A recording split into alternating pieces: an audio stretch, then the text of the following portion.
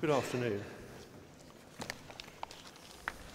There comes a point in every conference where somebody stands up and takes a contrary view. We've just reached it. I don't recognize what I hear about the open trade that I've heard today. I do absolutely understand the problems that we all face, and I'll go into those. But I think that we are much further ahead in the game than you think we are. I need to address three points raised by the previous speaker. The idea of a register is already there. It's called VAT. I have to keep a registration of every object I buy, from whom I bought it, how I paid. And I can assure you that the tax people are much more onerous than the antiques department of the Met. Secondly, we have rigorous due diligence guidelines which absolutely fit in with what he wanted there. In fact, it's a requirement of membership of our trade association that every object that is to be sold for more than €3,000 must be checked with the Interpol database and indeed other commercial databases. Export licenses. This sounds so good, doesn't it? You can't get anything into Germany unless it's got an export license. Well, this is all very well, but if I tell you that I purchased the Mustaki collection, which was exported from under license from Egypt in 1947 over a period of 15 years, and the export license, there were 10,000 objects, and the export license said 15 cases of antiques. It's not a very helpful document.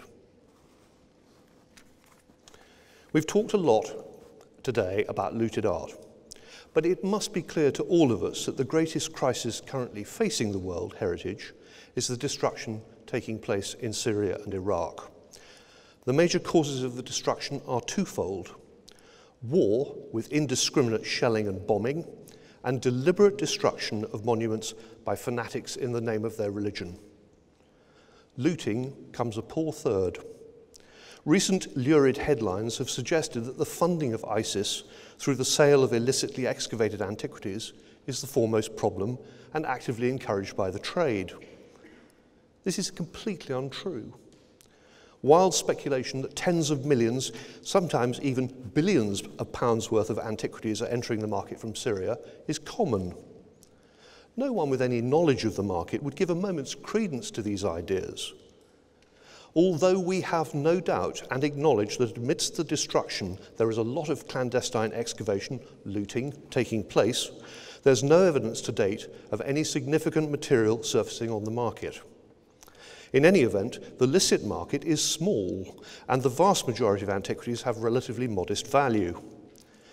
Best estimates, and I'm happy to produce figures to back this up for you, these are facts, this is not speculation.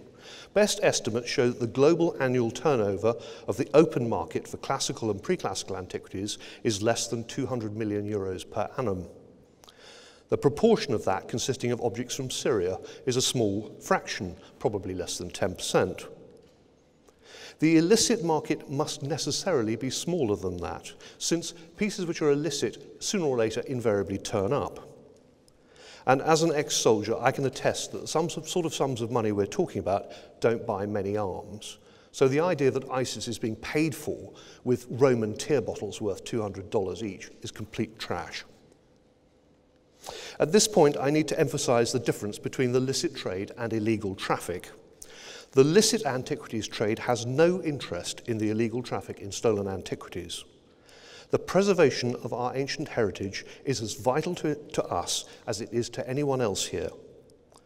The fact that we come from a different perspective, a commercial perspective, does not mean that our reverence for world cultural heritage is any less real than yours.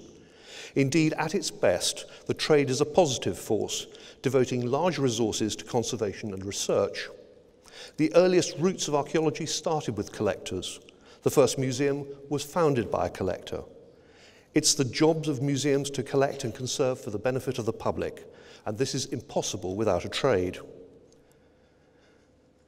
The trade has not always had a good record in the past in dealing with smuggled material, but things have changed dramatically in the last 10 to 15 years and continue to do so. Our trade associations have actively collaborated with government in this country to address these issues. I also acknowledge that much of this change has been driven by our critics. Yet they should also acknowledge that in recent years we've made huge strides. No other area of the art market now prizes provenance more than we do. And the proof of this lies in the high price at auction fetched by those objects with fine demonstrable ownership history. But we too rely on information, and this is rarely forthcoming from source countries or indeed from our own authorities. Sometimes this is because of a misplaced sense of pride, sometimes because of lassitude, sometimes it must be said because of corruption. Even close to home, we're deliberately denied access to information. Earlier on was mentioned the so-called Burkina archive, named after a man who hasn't even been convicted. And this archive is jealously guarded by an academic in Cambridge, and morsels of information drip-fed. How on earth are we supposed to conduct our necessary due diligence in the face of this attitude? Okay, that's the past. Now let's talk about the future. The real question for all of us is how much can be salvaged from these wars and by what means? What is needed is not breastbeating and demonization of the trade, but new and accurate data that provides better grounds for answering these questions.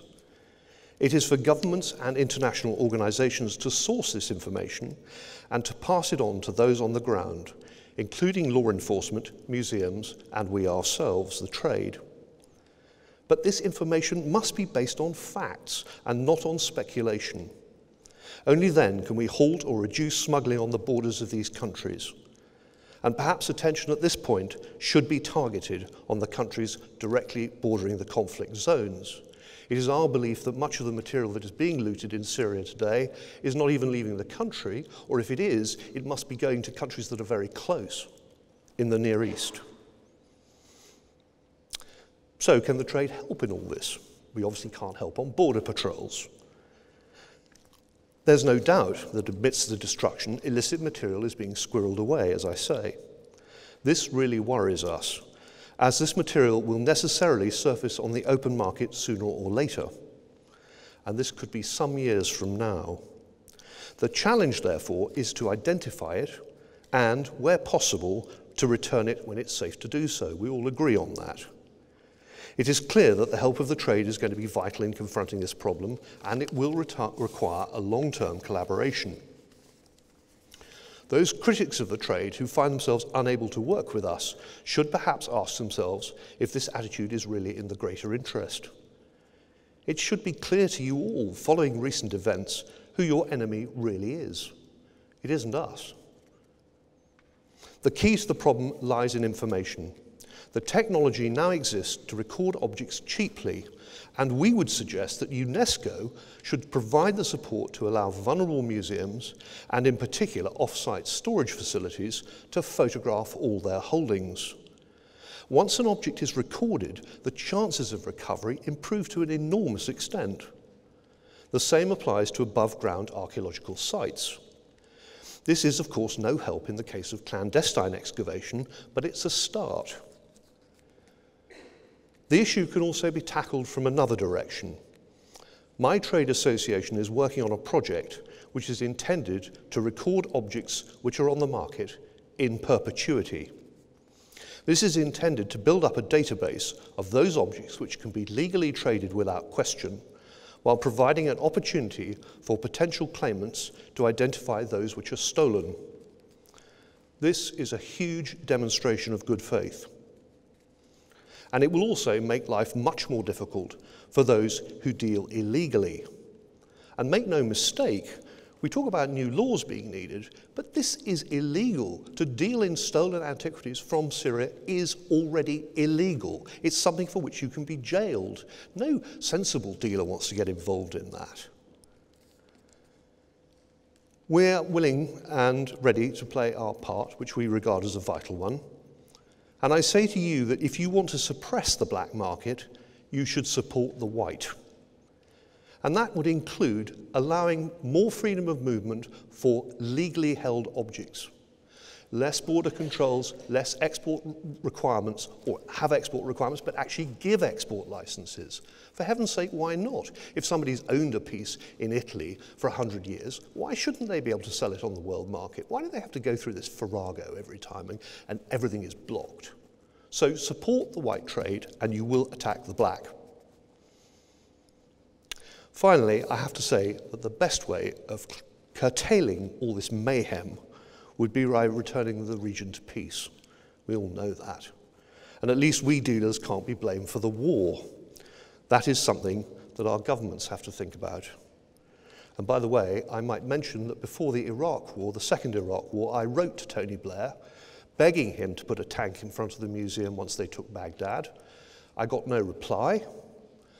Of course, the British postal system is very unreliable. The first thing I heard from the government was a letter from them, once the Baghdad Museum had been looted, asking me what my trade association was going to do to stop this stuff coming on the market. And I have to say that my answer to that was pretty Anglo-Saxon. When I think of Nimrud, I feel like weeping. I've never been there, and now I never will. I have saved 15 seconds of my allotted time for us to just think about Nimrud. R.I.P.